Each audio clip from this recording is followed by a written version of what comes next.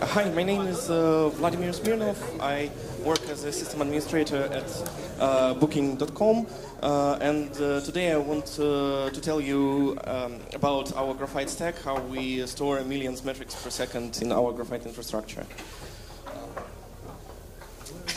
Okay. First of all, why you might want to store your metrics for some longer periods of time.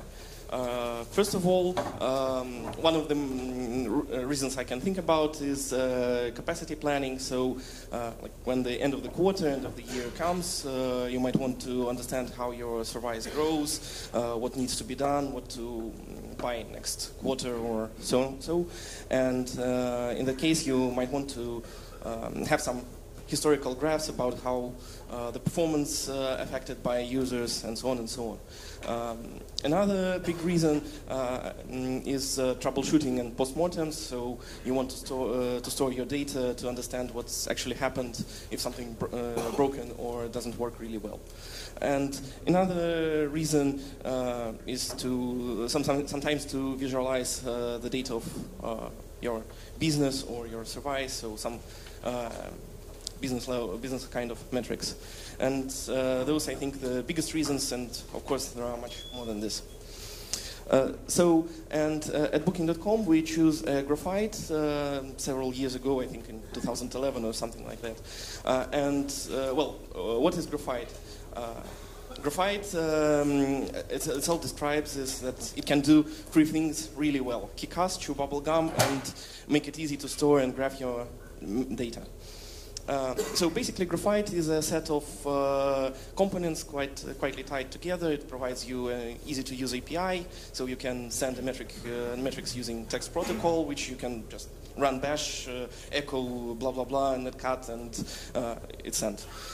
You can query those data using HTTP API. Basically, you can get a JSON, so that's one of the reasons why Graphite became popular, and developers really like it because of its simplicity.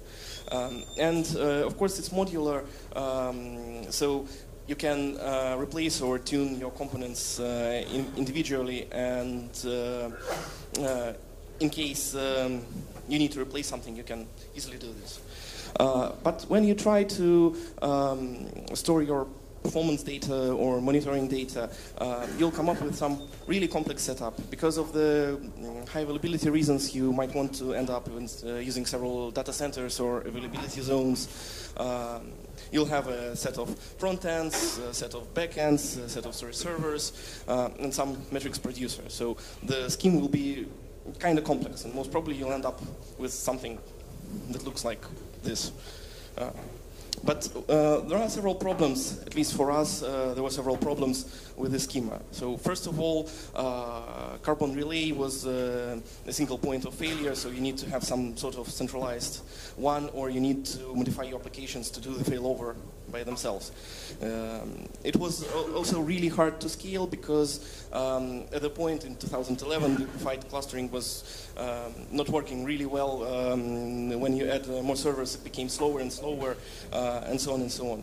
And in case you have a server-wide failure or data center-wide failure, you'll end up having servers with different set of the data, and it's up to you how to synchronize them. And sometimes it was kind of tricky. And we decided to fix all those problems one by one for ourselves. And we also, all stuff we do with the Graphite is actually open source and available on GitHub, but links will come later. So first of all, we decided to deal with the single point of failure. We wrote a daemon called Carbon C Relay, which acted as a load balancer. It understands the Graphite line protocol. It can do the failovering, some load balancing. Later we implemented aggregation, part of the Carbon stack also in Carbon C Relay. It also can do some more advanced hashing stuff, and so on and so on. We also decided to put, to simplify our workflow, we decided to put Carbon C Relay as close as possible to the actual metric producer. So all our servers have Carbon C Relay installed locally, and we just tell our developers to, like, if you want to send data, just here is the file with just send it to localhost, this port number, or use this Unix socket. Send it and we'll take care of how it will reach the storage, even in case of failure. And also, then we set it up centralized carbon C relay boxes, several per actually environment, which handled actual load balancing, and they also do the copy to the second data center and all the replication stuff. So what is carbon C relay? It's a not really simple daemon at this moment, written in C. It's also very fast because it can route more than 1 million points per second using only 2 CPU cores.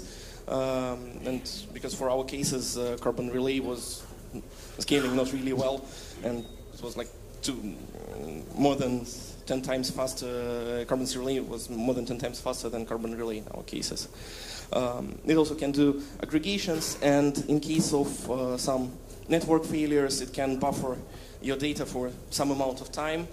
You can limit this amount of time to prevent OM to come and kill some of your daemons, but it sometimes helps. Another problem we decided to fix was the difference between the data. So the main problem with the difference is that if you have some sort of geo-based load balancers and you have a failure in one data center, your users in one region will see one set of the data. In the other region, it will be a little bit different. And people don't really like it. They come and bug you, like, why my graph is broken? So we created a set of daemons that try to heal the data and present the user the first full set of data. The daemon queries all the storages that contains this metrics in parallel, and then it gives the user the first set of data when no nuns are present. So users won't notice any our problems, and we'll have more time to actually fix the storages. This actually required more than just writing one daemon. We have one daemon running on the front end, which do the querying stuff. And at first, we were trying to use Carbon Cache's own cache, querying it, but there was we also saw some performance problems with this case, and we decided to. At first, we wrote Carbon server, another small daemon that just reads the data from disk and presents it to the Carbon zipper. Later, this approach got one problem. Because it was a separate daemon, we got no access to the cache. So we got a small delay in terms of data. So for users, for most of the users, it was not really a big problem. But when you start to do monitoring, you want to see your data as fast as possible. So in last December, we wrote a module for Go Carbon, implementation of Carbon Cache in Go, open source one. We wrote a module that implemented the support of Carbon server and allowed us to use a cache for the data. So this stack is written in Go. It's also very fast because when we were querying the Carbon Cache's cache, we got something like 80 requests per second per server, and now we have in our benchmarks we saw values more than several thousand, around 1,000 something requests per second. So another problem we saw was metric distribution. So we set it up several small clusters of from 4 to 8 or maybe 10 servers each for different purposes. And at some point, when we started receiving a lot of metrics, we saw a really interesting pattern that the most busiest server receive around 20% more load than the least busiest one. We started to think about how to fix this. And we found that the root cause was that our metric names was not playing well with the Carbon consistent hashing algorithm. And so we started to looking around to find something better than a carbon consistent hash. And we actually found an interesting white paper from Google about jump consistent hashing algorithm. We basically implemented it, and it allowed us to get even distribution, almost even distribution. The difference was less than 1% in this case. I won't go into deep details about how jump hash works. You can read a white paper. It will be, I think, much easier and much faster for you. So another thing we also tried to address was monitoring related issues.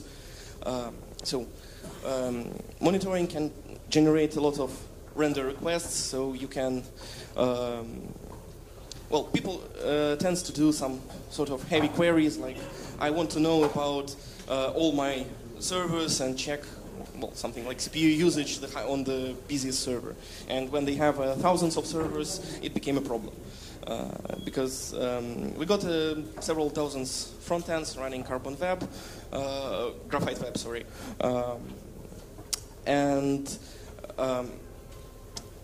When we started doing monitoring, we saw that people do a lot of requests, and Graphite Web uses really a lot of CPU. We tried to fix it, optimize it, play with it, but in the end we started also writing our own implementation of Graphite Web in Go called Carbon API, and that allowed us to serve really a lot of requests. So one of the significant pros of switching to Carbon API was that our average response time on the same amount of the machines reduced from the around 15 seconds, it was average, to around less than 1 second, basically. It also, because it was much faster than Graphite Web for our cases, it also allowed us to do more complex queries, and we actually started to encourage developers and other admins to do aggregations like afterwards, so send the raw data and try to do aggregations using the Graphite Web's math functions. Because with the Graphite Web, if you have thousands of metrics, it can take some time to actually even render them, even to fetch them.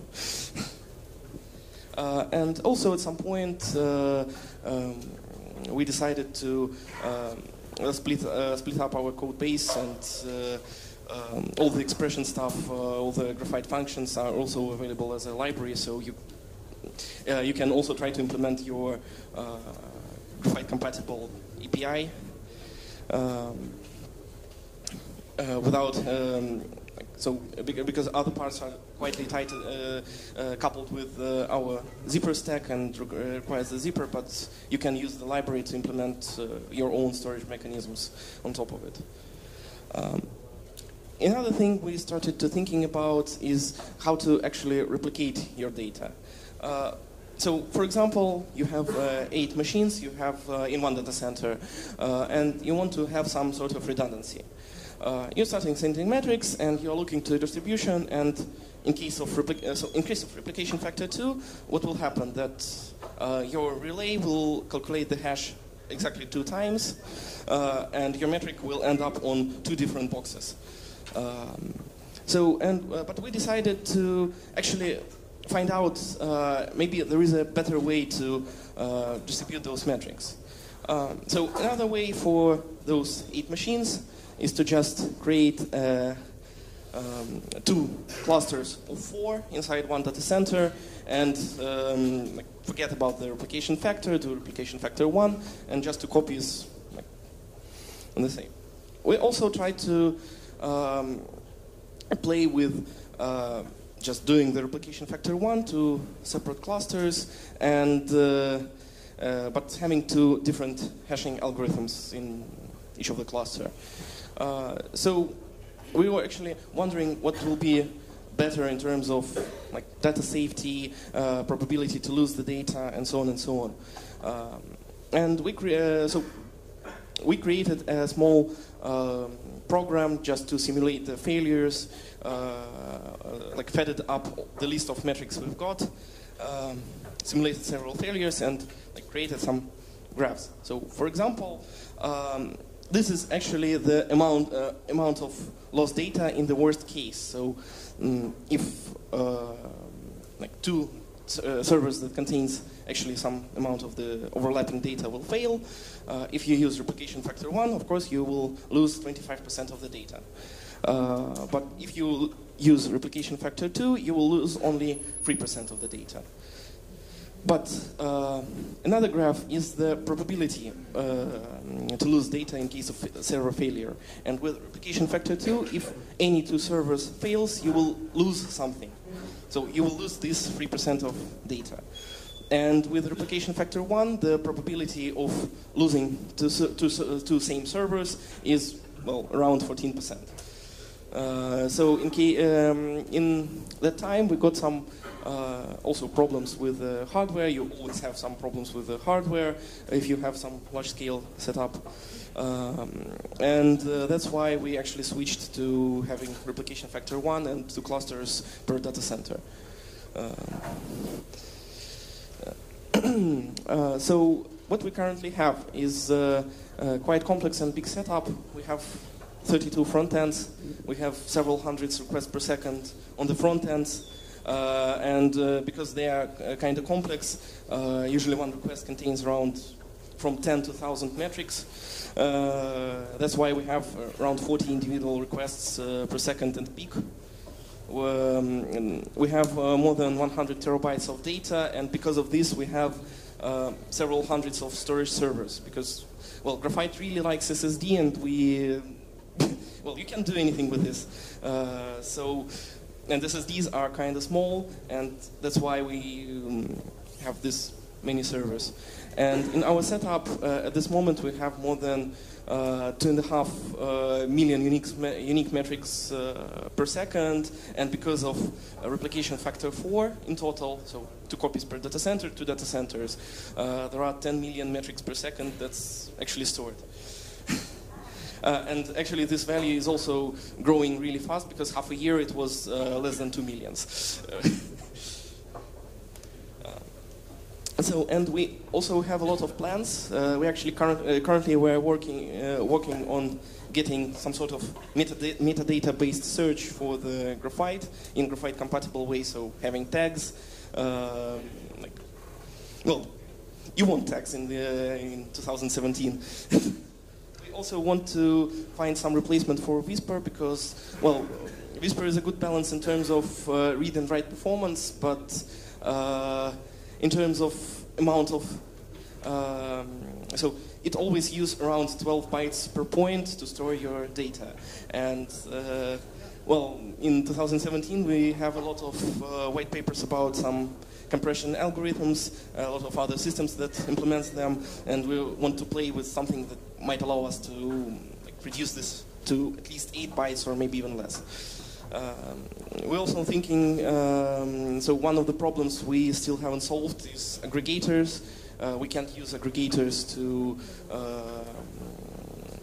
do monitoring stuff, because they are not backed up, they are not redundant, and that's kind of a big problem for us at this moment.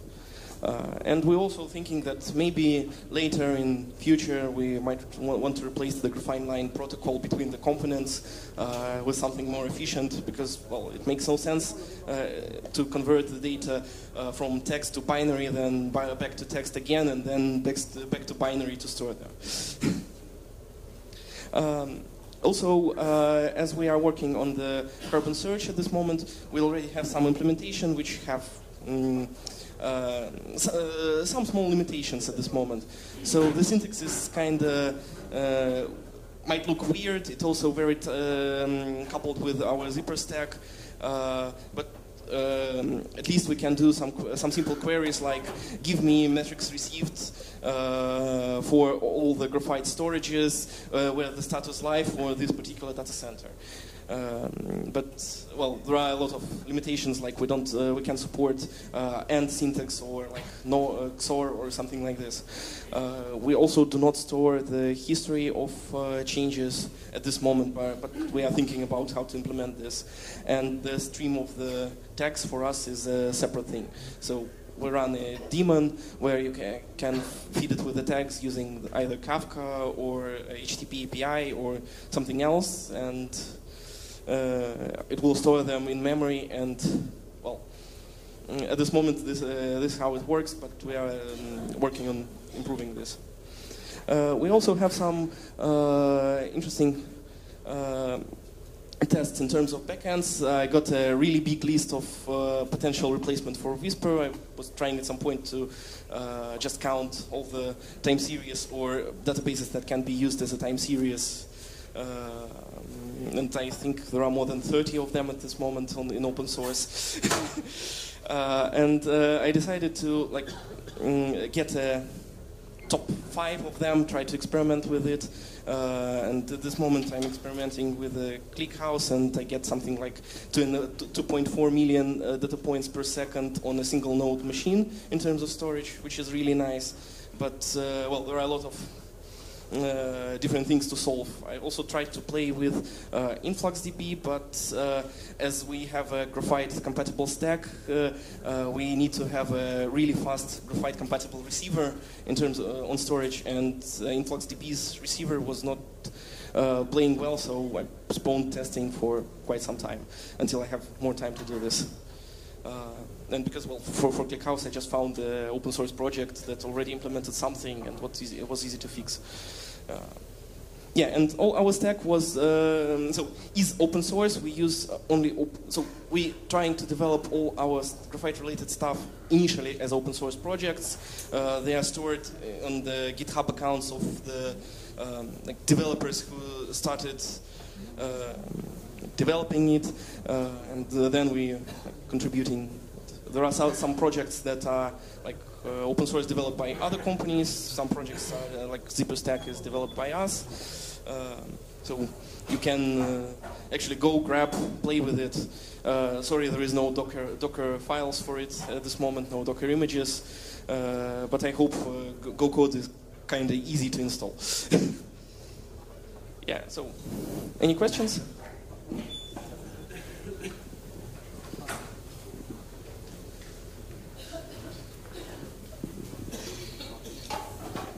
Thank you for your presentation. Have you ever evaluated Cassandra as a backend for Graphite?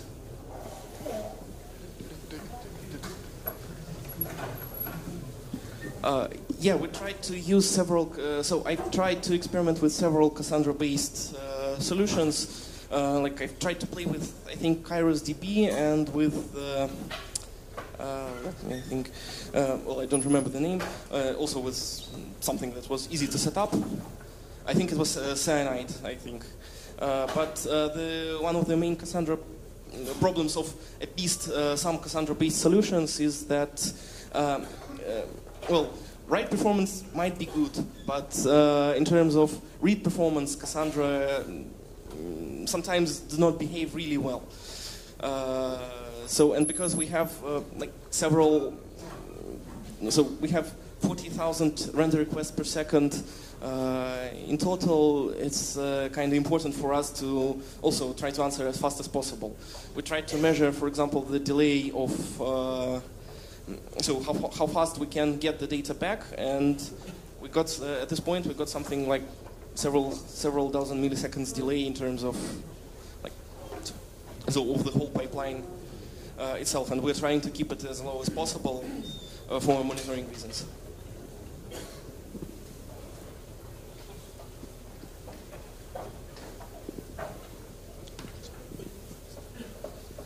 Hi, thank you for the presentation, really interesting. I have two questions, quick one.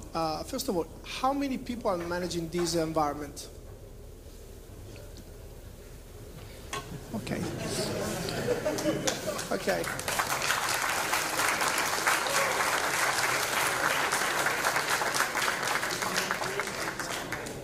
How are you monitoring it?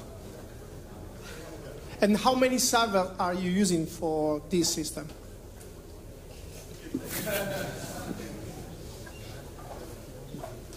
Yeah, sorry, this microphone on me doesn't work, so so yeah, just to repeat, we have right now the team of 2 people, and there is a developer who initially developed parts of the Zipper stack who sometimes help us. And there are some hackathon projects in booking.com. For example, Carbon Search is also part of hackathon project. One of the teams decided that they really want to have tags and search over the tags, and like in 2 days they implemented this. And well, we're starting using it in production now. But like managing day over day, it's 2 people. So in terms of servers, we have 200 backends, 32 front ends, and something like 16 relays. But we are trying to keep. So the logic behind the amount of servers is we need 4 times.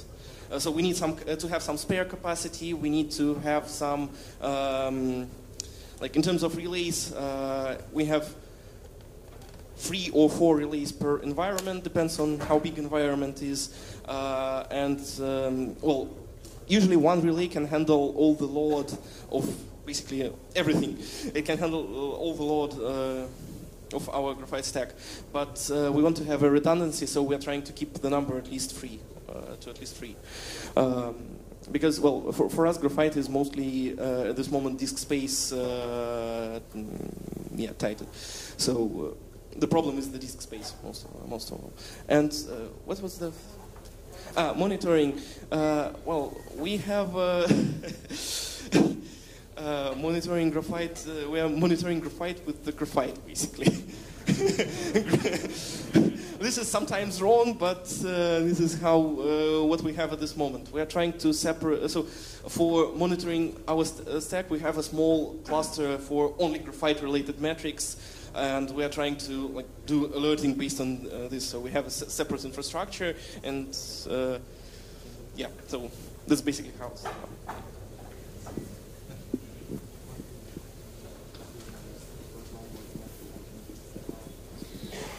Two questions. The first is, could you please display the slide just before this one for a moment? Yeah, thanks. And then I'll ask the other question. You talked about replacing Whisper. There's been such a cacophony of proposed time series databases recently, including Influx and a bunch of others. Can you comment on why none of these are what you want, or sort of what your criteria are that makes you reject all of these proposals that are in the open source market of late?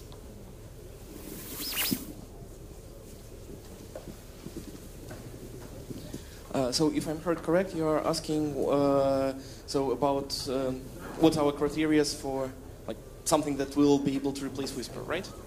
Yeah, but in a simplified way. So basically, we want something that will have a good balance in terms of read and write performance. Right now, the Go Carbon is capable of writing something like 400k data points per second on a single server node, or well, even more. But that's as far as we go in our testing. We decided that's usually more than enough for us. Otherwise, it will become again problem of disk space for us. So our main problem is that Whisper is space inefficient. 12 bytes per point is too much. And disks are kind of expensive, and servers are also not very cheap. So we want to have something that have good read performance, good write performance, and yeah, also because we use graphite really extensively, we can't migrate in a single day from graphite to something else. So we need to maintain a graphite compatibility for kind of some time. And we need to also have a good graphite to this database compatibility layer. So, and as we are a team of only 2 people at this moment. We don't have really much development resources and so on. So we are trying. So I'm first prioritizing those databases which have already in open source something that works more or less well for us. So because after that, I can try to implement a better layer for example, InfluxDB as a separate daemon or something like this. But it will take some time for me. Yeah.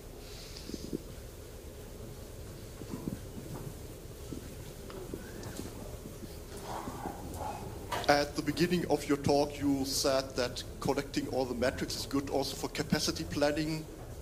Well, in capacity planning, you don't look at for a week or a month, but you probably look for 2 years. Is that possible? and how? Because you would read possibly all data.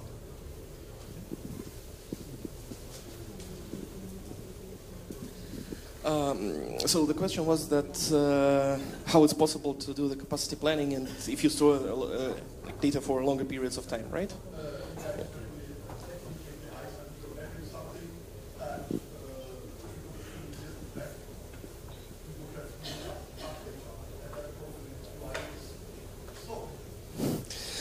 Yeah, well, we actually really extensively use the retention periods, so we're trying to force the developers and people to define some good retention schema to just decrease the precision of the data, do some aggregations, and so on and so on. So there are several approaches to this. Some people are okay with the default Graphite stuff. Some people prefer to do this by themselves because they know their data and they know how to actually reduce it. And this actually helps a lot for this. And also, yeah, we use Grafana a lot actually to display the data, and Grafana can also request from the Graphite some specific amount of data points.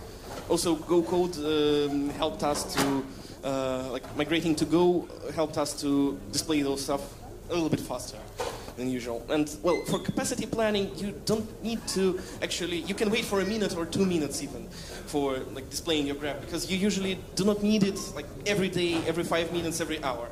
So, yeah.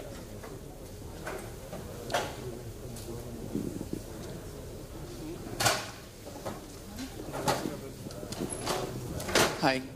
So if I want to collaborate with you on this project, do you have any detailed upstream reference to how to set this up with all of these different components?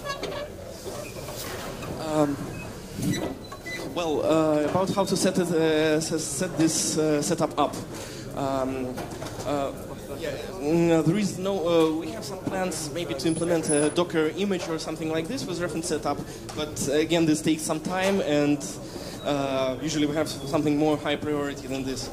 For most of the daemons, there is a README file with the example command line and options. So there is no guide yet.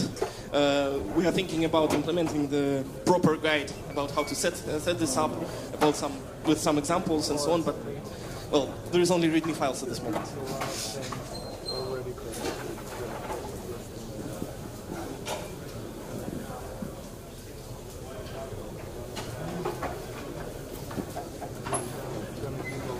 Hello? Hello? So, if I understood well, the carbon C relay is the only component written in C. Do you have any plan for further development there? Going to Go, things like that? It's easier to hear here. Sorry.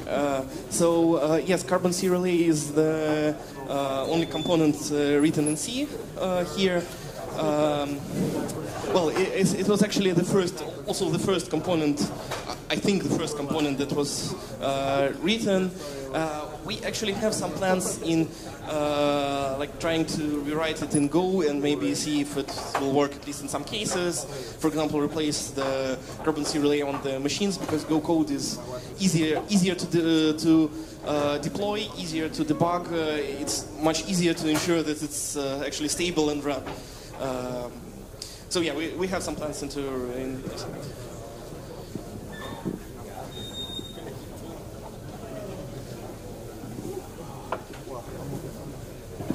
How are you sending metrics to the relay? In particular, how are you encrypting the metrics on the wire and things like that? So at this moment, we all our components. So in terms of sending metrics, they are all talking using the Graphite line protocol. We use our own data centers and the wire at this moment, so there is no encryption at this moment. And Graphite line protocol mostly. But we are thinking that it might be a good idea to replace it or at least add optional encryption.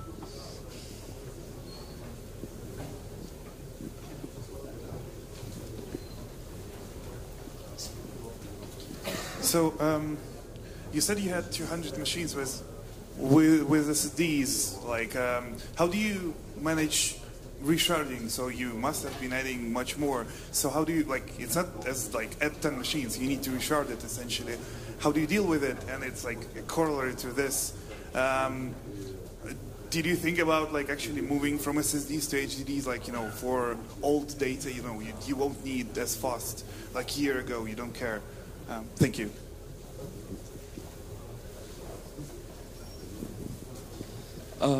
Yeah, so so how we do resharding? We at this moment we are so for a longer period of time we got a bunch of scripts written in Bash, like really hackish way that basically are syncing the metrics to a new machine and do whisper fill to actually fill the gaps. That was the old way. Now Alexei, which is also the second person who is managing the Graphite, migrated this thing to bucket tools, because actually bucket tools have an implementation of jump hashing, consistent hashing algorithm, the same one we are using in Carbon C Relay. So that actually helps a little bit to speed up all the things and do the redistribution using some better way. And about storing the old data on HDDs or something like this, yes, we are thinking about that. That might be one of the next steps in future. But first of all, we want to actually replace the Whisper with something more efficient before doing this. Because, well, with Graphite, it's a little bit trickier. You still need to store everything on the disk, and for longer like longer term storages, you might want to reduce the data, and there is no easy way to do this on relays, for example, and forward the already retention data to HDD-backed machines.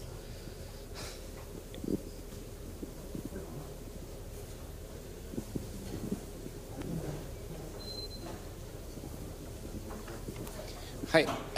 How do you manage the renaming or deletion of older metrics that are no longer used, or just because the developers changed the naming convention or things like that?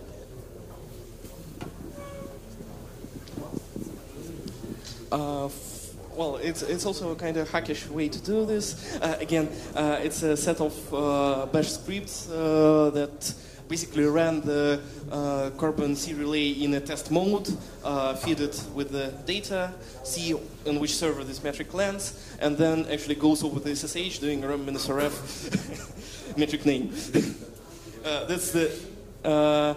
For renaming, we are trying to not to do this, and like asking the developers to like take care of this. You have a special cluster of 2 machines to like as a playground where you can play with your schemas, do the stuff like that, and so on and so on. In exceptional cases, we have some mechanisms to rename it, but we're trying not to use it at this moment.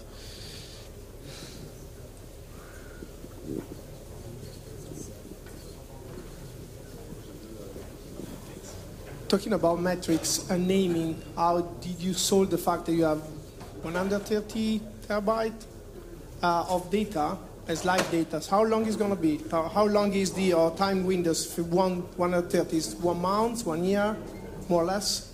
And also, how you ask the developer not to write strange naming?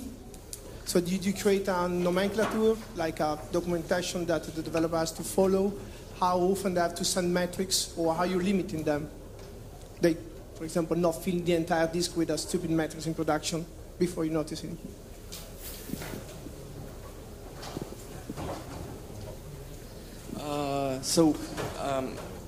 Well, we have several retention schemas, depends on the data developers want to send. We have some metrics that are per second ones. So usually for per second, it's something like 1 second for day, 60 seconds for 2 weeks or something like that. Then I think 1 hour for several months, like 3 months, and 1 day for 5 years, or basically for forever. We're trying to do this forever, but with Whisper you need to define and about how we are asking the developers trying not to do this. Sometimes they do. we have some alerting on, like, if the disk space is decreasing too fast, we are receiving an alert. We are investigating what actually goes wrong, who is trying to fill this, because, well, sometimes this happens. For example, one of the common cases is that developers are adding some MD5 of something to the metric name, which is always different. Or, for example, in Perl code, they usually use the, sometimes, at some point they do, so they were sending, instead of the name of the variable, like the address of it in memory. So for those kind of things, we have rules that just filter them out, replacing the name with, your code is broken, please fix it, in caps or something like this. Yeah, but we have no throttling. We do not asking our developers to, like, declare it in forward or something like this.